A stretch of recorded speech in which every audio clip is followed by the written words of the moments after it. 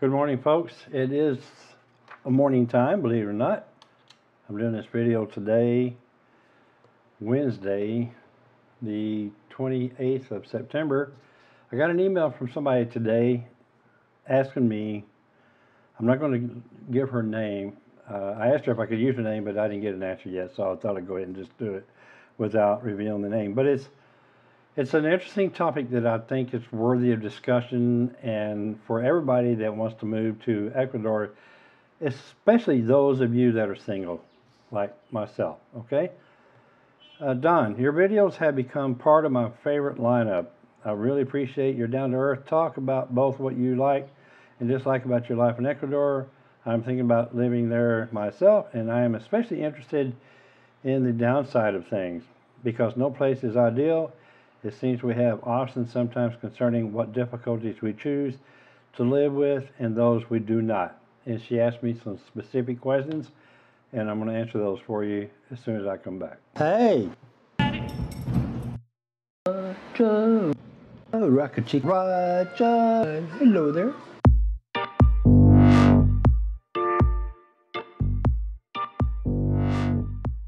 So here's your questions. My biggest concern about moving so far, well, actually, before I do that, I like this. She's interested in the downside of things. This is one thing you don't hear a lot about, folks. You don't hear a lot about the downside of living here in Ecuador, unless, of course, you're listening to me, because I talk about what's good and bad about living here. I don't candy coat anything, as you know. I don't sugarcoat anything. There is no Hollywood producers making this video, just me and Mr. Parker. And I'm telling it just like it is. So here's your questions, all right? My biggest concern about moving so far away from where I am now is the possibility of being very lonely. You have talked about being bored. What about lonely? Do you find it difficult to develop relationships, especially for those of us not well spoken in Spanish? Okay, so let me start with the end of the question and I'll work my way back because that's just the way I want to do it, okay? Don't worry about not being well spoken in Spanish. If you come here and if you're serious about living here and you want to stay here, Spanish lessons are very affordable. Okay, so learn Spanish, folks. I mean, I know for some of us it's easier said than done. It's difficult for me. I don't learn as well as I did even 10 years ago. But eventually, I mean, I surprise myself sometimes with what I've been able to manage to put together in my old feeble mind and be able to remember it, you know? So don't let that stop you. I do have to say that it does get a little old having to use one of these every time you want to say something to somebody. Google Translate, you know, and try to translate what you're saying. I don't like doing that. You can meet English-speaking locals here. Okay? Let me repeat that. You can meet English-speaking local Ecuadorians here, not to mention expats. Okay? So you don't let the language barrier make you think that you can't have a relationship. You might get lucky like me and meet somebody I met a local Ecuadorian lady and she speaks perfect English and she's very very beneficial for me in my learning Spanish because she helps me with it a lot. She teaches me a lot and I love to watch or listen to her speak. So now, did I find it, or what about lonely? Talk about being bored and being lonely. I think both can kind of lead to each other, you know. Loneliness, I'll tell you like people have told me, you can be as lonely as you want to be. When I came here, I was devastatingly lonely. It was horrible for me. I came here not knowing anybody. I didn't know which way was up and which way was down. It was horrible for me. I've always had kind of an issue with depression, but boy, I tell you, when I came here, loneliness brought that depression out, and it just compounded it. But the way I got through that and the way I got over it was I found something to do. In my particular case, it was this channel, doing these videos, trying to help people, you know. I got involved in a yearly art show that takes place here where I was able to display some of my photography work, and I sold digital downloads uh, from of my work, and we were able to donate that money to a really worthwhile charity here called the Yellow Submarine.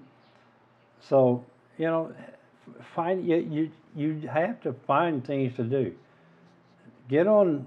A lot of people I know. A lot of people don't like Facebook, and I don't come back and tell me, well, I don't do Facebook, because when you come here, you got to be on Facebook, okay? And I'll tell you the reason why. Not the general public Facebook, but you find specialized groups here.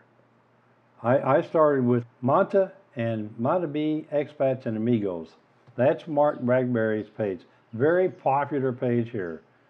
All right, it's like 5,000 followers on that page. And the reason why I recommend it is because it's chock full of resources. Okay, things to do, places to go, people to see, groups to join. There's other Facebook groups that you can join. You have to immerse yourself into this culture here, okay? And you won't be lonely. There's, and of course, since you're going to be here, when you get here, hopefully you listen, and you're going to be introduced to some of the WhatsApp groups, you know, that are around. And one of the ones that I've found is like, that I particularly like, I don't get to go very much, but it is the Wednesday night dinner group. And it's all expats and some Ecuadorians, and we get together at a different restaurant every Wednesday evening at 6 o'clock, and we all just eat and just sit and shoot the bull, you know, with each other. So there's no excuse for being lonely here. There's people here. There are single expats here, and there are, of course, married expats as well. So you can't. If the way I look at it is, if you immerse yourself into this culture and get involved, and as much as you can, that'll take care of the loneliness part. And then, of course, that will also take care of being bored. You won't be bored. The next question: many who move abroad say to be careful not to stay in the expat bubble. I agree and I disagree. You need to be in the expat bubble to some extent, especially when you first get here. You need to listen. There's resources. When I came here, I mean, I knew nobody. I wasn't involved in any groups or anything. And the way I finally started, you know, getting out and getting used to being here, I went to the grocery store, the Mega Maxi in the mall. And believe me, when you're in there, you're going to hear people speaking English. You know, you'll see other expats. You'll see people from all walks of life, you know, walking around in there. And you'll occasionally hear couples talking. And that's what I did. I heard a couple talking. I still talk to them today. Bob and Susan Reed, my friends Bob and Susan. They were the first English-speaking, they're from Canada. And I heard them talking, and I turned around and said, "Oh, English-speaking people, hi." And that's how I got started. You know, you're going to eventually, you got to be friendly. You got to be outgoing. You got to be willing to speak up. You got to, you know, because listen, you're not going to come here and then expats are magically just going to flock to you and embrace you. Okay? I'm sorry to say. Because remember, a lot of people from the U.S. especially they got a lot on their minds. You know, they come from a place that's just chock full of turmoil and hate and discontent. And some of these people bring that crap with them. So you're going to meet those. But they're all part of this expat bubble, and you're going to have to be in it somewhat. Now, once you get to start getting to know people, and you start finding things to do and places to go, you can start backing away from that expat bubble, and you can start meeting Ecuadorians. There are some wonderful people here. English-speaking Ecuadorians. You will meet them here, okay? So, yeah, you can be cautious of the expat bubble, but don't avoid it, okay? You're You're going to need it to some point, okay? She said, I'm going to repeat that. Many who move abroad say to be careful to not stay in the expat bubble so that one can really feel what it's like to live in another place. That seems smart to me. On the other hand, to develop friendships quickly, is it better to hang with other expats? So that's kind of, I answered that. You will need to be under that bubble for a little bit, okay? And believe me, you will meet some expats that you won't like, okay? They're here. I guarantee you, they're here. You're going to meet some that you won't like.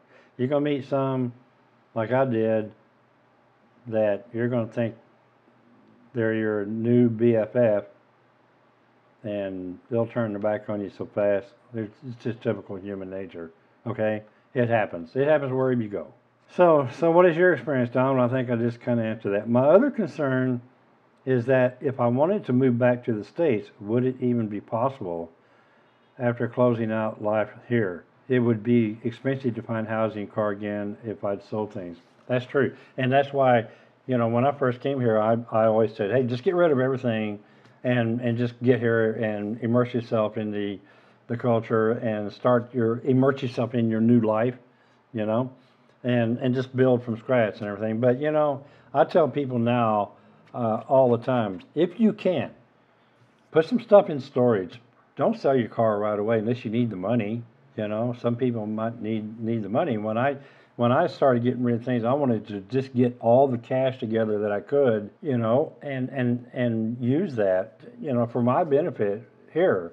I wanted to have a nest egg put together, which is what I did, and I wanted some money to bring here with me to invest in the high rate, high yield CDs. So I sold everything and I liquidated as much as I could. But I'm not advising to people to do that. That's just what I did. It's not a bad idea, okay? If you have any doubt in your mind that you may not want to stay here, it's not a bad idea to go ahead and put stuff up in storage for a year.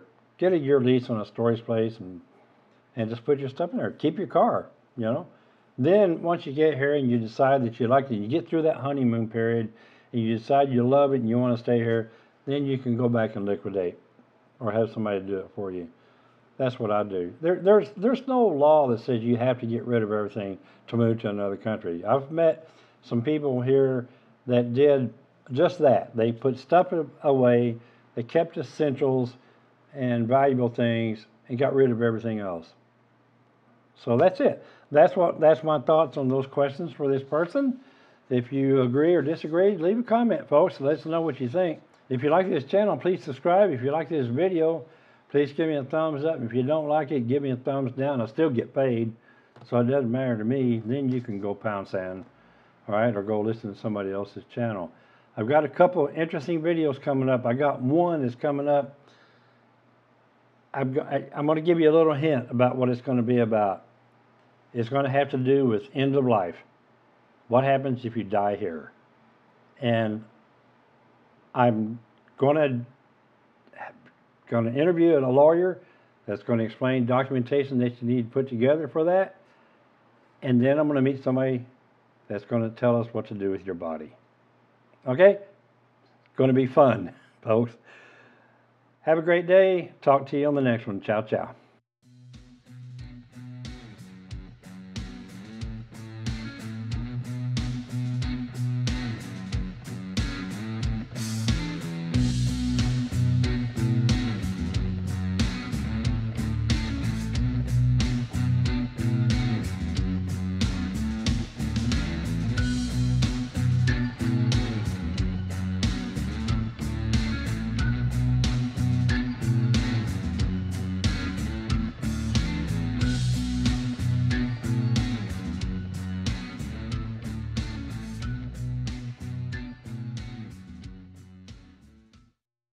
What the hell? Stop saying that. What the hell? What the hell? What the hell? Stop. What the hell? What the hell?